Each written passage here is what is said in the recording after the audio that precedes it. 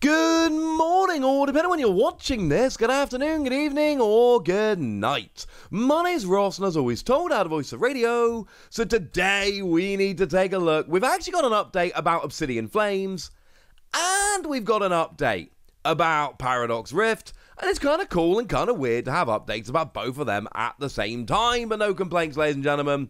No complaints. Although a few words of caution from me as we go.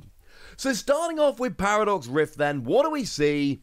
We've got the binders. I love the binders, ladies and gentlemen. The binders make me very happy indeed. Now look, I personally don't collect in these binders. I understand some of you do, that's fine. I'm not a huge fan of I suppose the only way I can put it is the way the binders hold the cards. But I understand they are cool, they are thematically appropriate, lots of people love them, there is no judgment here, they are pretty gosh darn cool.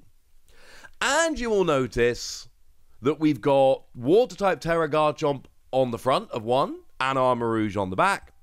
And then we've got Roaring Moon on the front of one and Iron Valiant on the back. And you will notice these are, of course, just the booster pack images. Of course they are. This is what Ultra Pro do.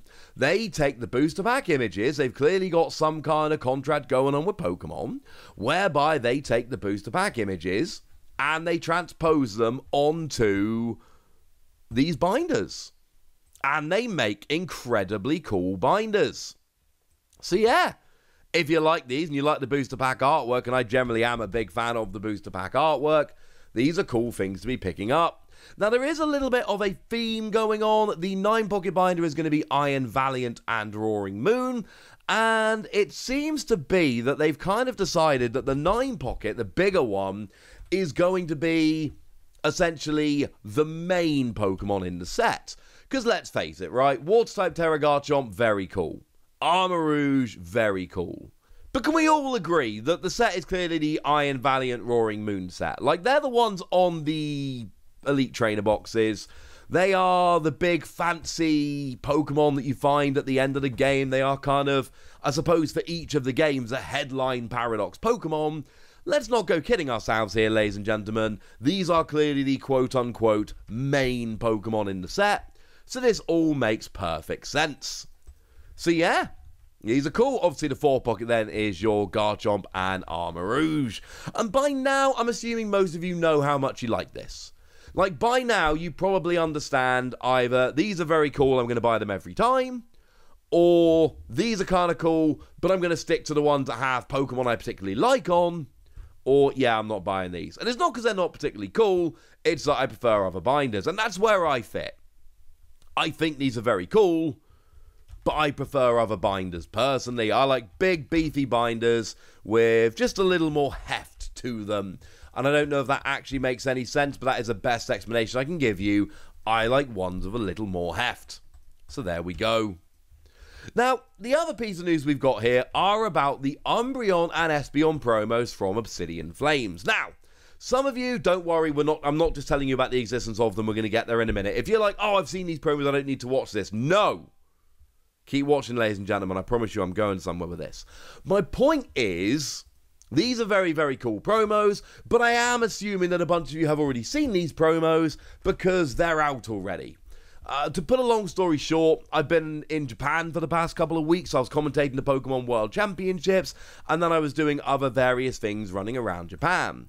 So, yes, I'm going to tell you about the existence of these promos in just a second, don't you worry.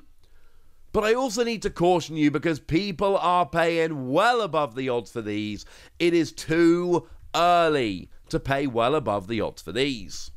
Now, essentially, what we've got here are Umbreon and Espeon promos, and if you search around, have a look on eBay, etc., generally speaking, the Espeon that you're going to see is a reverse holo with the Obsidian Flame stamp.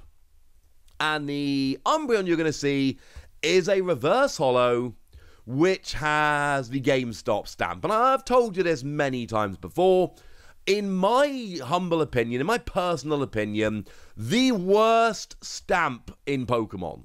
There is no stamp worse than the GameStop stamp. Here's an official advert for the GameStop one, although it doesn't show the card off well enough. But you spend $15 or more on select Pokemon trading cards at GameStop. you get yourself the Umbreon stamp. Now, the lovely Primal Lugia over at Poké Guardian has gone and made this handy little table. Shout out to them for just being awesome. But essentially, what we've got here is how to get these promos. So in the US, you're going to get Espeon at Best Buy, Umbreon at GameStop. In Canada, you're going to get the Umbreon at GameStop. And in Australia, you're going to get the Umbreon at EB Games. Presumably, there is going to be an EB Games promo. As it stands at the moment, it's not seemingly out there. At least I'm not seeing it. Like when I'm looking over on Facebook and all of that, I'm not seeing the EB Games promo. Unless it is literally just got the GameStop stamp on it, and it's no different. But if there is one with an EB Games stamp specifically, I've not seen it. It's just not showing up there. Could be wrong about that one, but at the moment, I can't see it. And these are obviously very cool cards, and obviously, you know, Umbreon and Espeon are, I don't think this is, you know, surprise to many people, extremely popular Pokemon. These aren't your ordinary, everyday, run-of-the-mill, hey, those are kind of cool Pokemon. These are your incredibly special, many people have them as their favorite, it's ridiculous. You know, let's not forget that the #1 card in the Sword and Shield era was the Umbreon card, that special or illustration rare, whatever you want to call it, the alternate art of the Umbreon. That was the big card in the Sword and Shield era. And partly it's because it's an extremely cool card in terms of artwork, etc. But also it's because it's Umbreon. There's a reason why the other cards haven't risen to quite the level of the Umbreon. It is because Umbreon is just that gosh darn popular. It really is that simple. Espeon, not quite to that level, still a very cool card. Although remember, as I told you, Espeon is seemingly being given out only at Best Buy, whereas the Umbreon is finding its way into many places, and that is actually being reflected at the moment in the resale prices, which we're going to have a look at in a second. But the Umbreon is currently seeming a little more sought after, which shouldn't really surprise you, because at the moment it seems to be a little bit harder to get. So what are we looking at in terms of prices here? Well, the Umbreon, as it stands at the moment, people are paying way too much. This Umbreon is like an $18 card as it stands at the moment. That's ridiculous. I think this is too high, ladies and gentlemen. Bearing in mind, you've got to spend like $15 in order to actually get this card. So the idea of spending $18 just on the card just seems a little bit simple. Now, there is a caveat here, and it is a fairly important, fairly large caveat. Not everybody has a GameStop. Now, some people are going to be doing that silly thing that people tend to do, whereby they just overpay because they're worried about missing out. And that's fair, but it's a GameStop promo. If you've got a GameStop near you, they'll probably get it sooner rather than later, unless you've been specifically told you're not getting it. But then again, not everybody has a GameStop near them. I don't have a GameStop near me. Speaking of which, if there's anyone in the US who wants to try and engineer a trade with this Umbreon or Espeon, do hit me up on Twitter at the Wassy, would ya? Because I currently don't have these cards or a way to get them. But that doesn't mean they're not extremely cool, but it does mean that $18 seems a little bit too high. The Espeon, however, you know, here are the two top listings when we go and look on eBay. It's currently $26 and $35, which is clearly too high.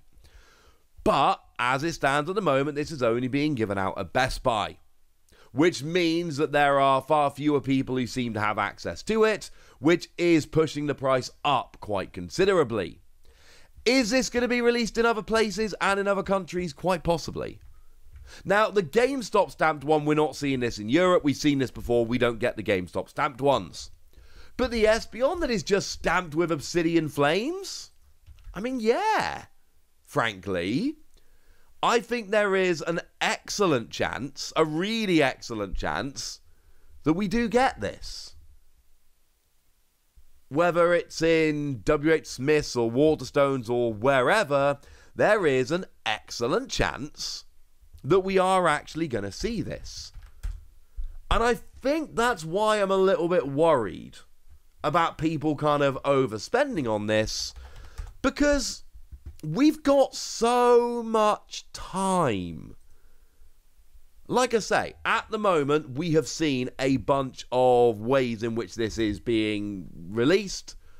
But we've seen this movie before. I'm not guaranteeing they're going to be released in other places. I can't guarantee that.